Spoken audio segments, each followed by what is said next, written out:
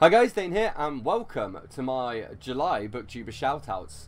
I'm so far in advance of doing this one, it's actually June the 1st. But hey ho, these are some of the channels that I recommend you should check out. So the very first one, we have Marianne Moronsky. So she's a relatively new BookTuber, but she's been a member of the community for a while.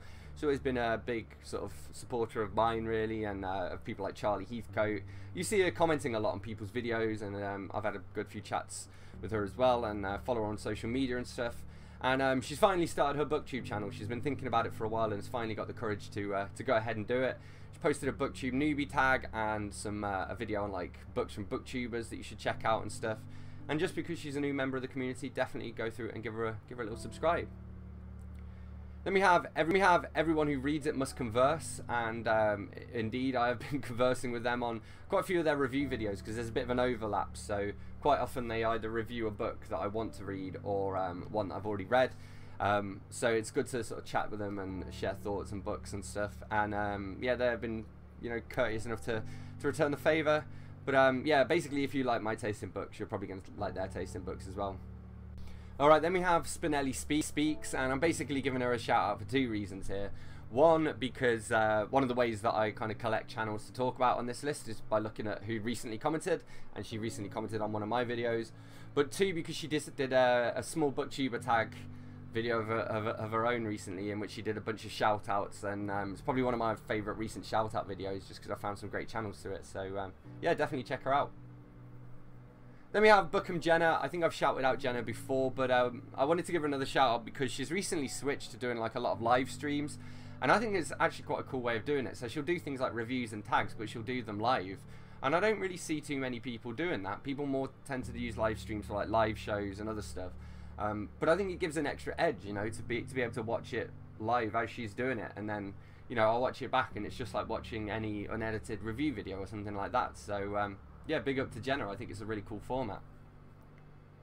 Then we have Nikki at I Read Past My Bedtime. I wanted to give her another shout out because of her Author Spotlight series. So if you're looking for new indie authors to check out, hers is a great channel to look at because you can kind of get a feel for who these authors are by looking at the interviews they give. They'll be able to sell their books themselves, and it just, for me, I've found a number of new indie authors and booktubers here and there as well. Well, author tubers to check out. Then we have The Babbling Book, mostly shouting out here because of the awesome channel name, to be honest. Recently I was on her channel because she did a book review of a book called Adventures of a Vegan Vamp, which I'm vegan, always have to throw that in whenever I can. But also when I was a kid I used to read this series called the Count Alucard series, which were about a vegetarian vampire.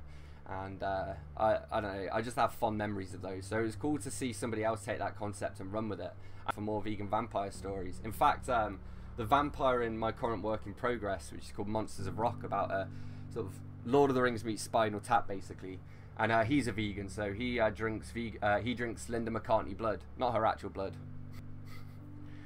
Alright, then we've got Jason's Weird Reads, just a firm long-time favourite of mine. He reads a lot of horror, a lot of indie. He's a Canadian gentle dad. That's basically the best way to describe his channel. Does a lot of tags as well actually, and is very active in the community too, participating in sort of readathons and doing shout outs and stuff like that. So overall, just if you've not already checked out Jason, just go over there now. Then we have BookSaurus, who is a Filipino booktuber, so a great one if you're looking for more diversity. She's recently been reading everything from like Marquez to the Gods of Gotham we have here. We were chatting because she read Inferno by Dan Brown, and I read that not too long ago myself.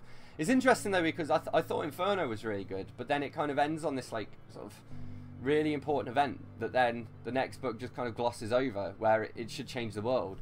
She even said in her review, she said, in the time of this COVID-19 pandemic, I've reread Dan Brown's Inferno, only because it talks about a man-made virus. And in the same way that COVID-19 has totally changed our world, this virus in Inferno should have totally changed the world, and it just didn't. Like, the next book, everyone's just normal. Did anyone else notice that? It's really weird. Anyway, check out BookSaurus, great YouTuber.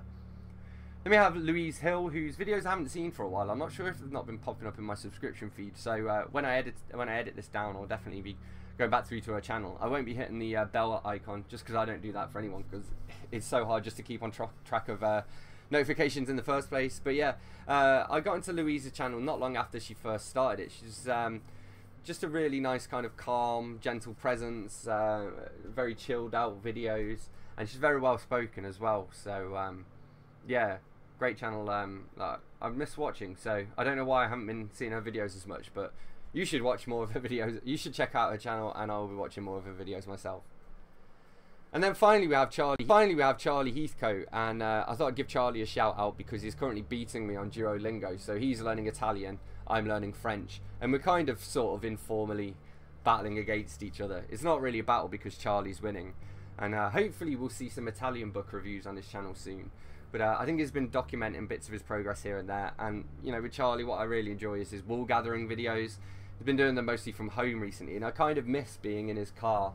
But I think he's going back to work soon because he works at a charity shop and they're set to reopen soon. So yeah, hopefully we'll be back in the car soon and he can continue raging about people and their inability to drive. Those are 10 BookTube channels I recommend that you check out. As always, don't forget to let me know in the comments which channels you've been enjoying recently. Hit the like button if you've enjoyed this video, hit subscribe for more, and I will see you soon for another bookish video. Thanks a lot. Bye bye.